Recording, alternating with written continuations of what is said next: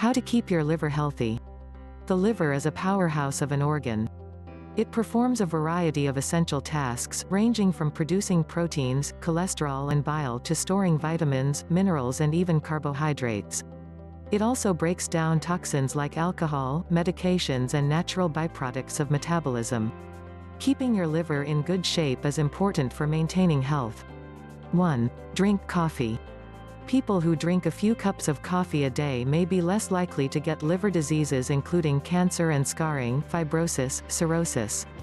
It might even slow those conditions in some people who have them. Filtered, instant, and espresso all seem to work. Still, helpful as coffee may be, it can't take the place of a balanced diet, a healthy weight, plenty of water, and regular exercise for a healthy liver. 2. Don't overdo acetaminophen. It's in more than 600 meds, including many cold and flu drugs.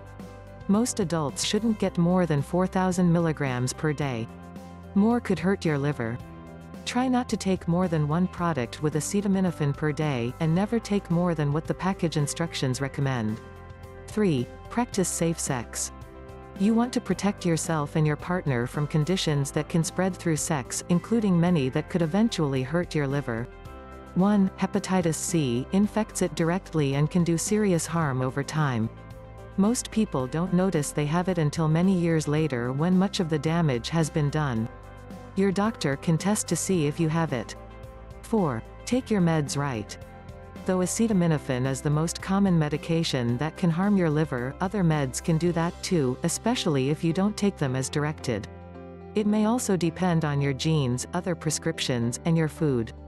Speak to your doctor if you're tired, nauseous, or itchy or you notice yellowish skin or eyes, jaundice, after you start a new medicine. Statins for high cholesterol and certain antibiotics, amoxicillin, clindamycin, erythromycin, are some examples. 5. Check on your supplements.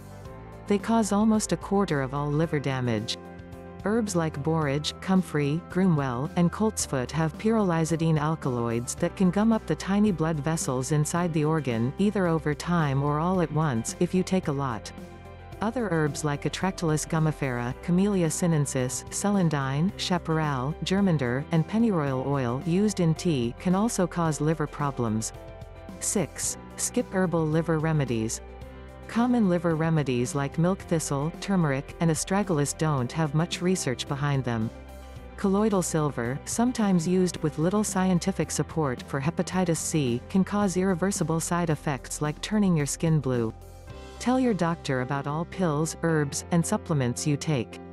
First, to check on the safety of each item, but also because of how they might interact with each other. 7. Drink only in moderation.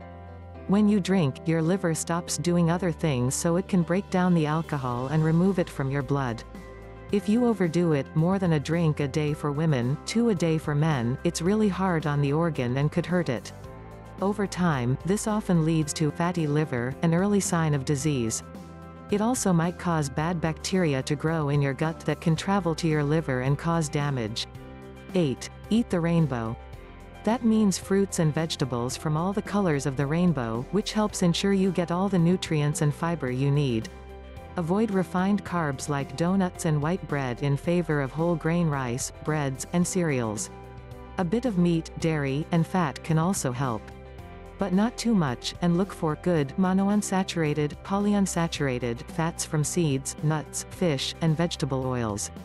9. Keep a healthy body weight. That means working to keep a body mass index (BMI) of between 18 and 25. There are online tools to help you figure out your number. Exercise and a well-balanced diet are the best way to help maintain a good-for-you weight and lower your chances of non-alcoholic fatty liver disease.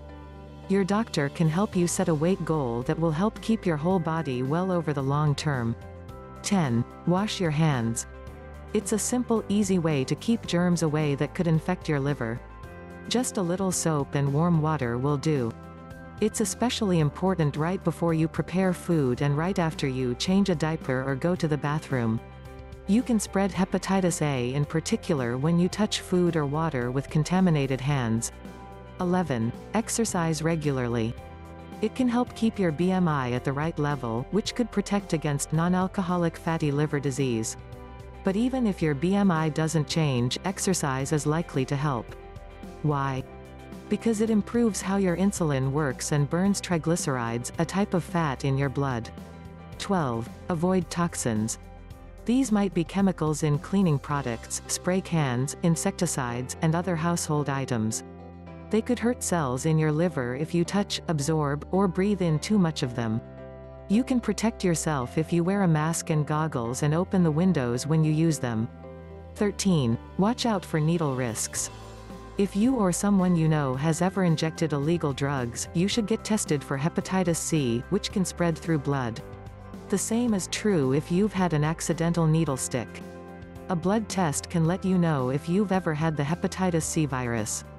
14. Get vaccinated. You can get it for hepatitis A and hepatitis B, but not for hepatitis C. A lot of kids have been vaccinated, but many adults haven't. Talk to your doctor about whether you need it. It might be especially important if your immune system is weak or your liver already shows some damage. If you like our video, please take a moment to subscribe to our YouTube channel.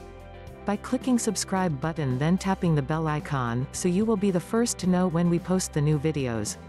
And if you are watching us on Facebook, then please like this page for more interesting and related videos. Thanks for watching.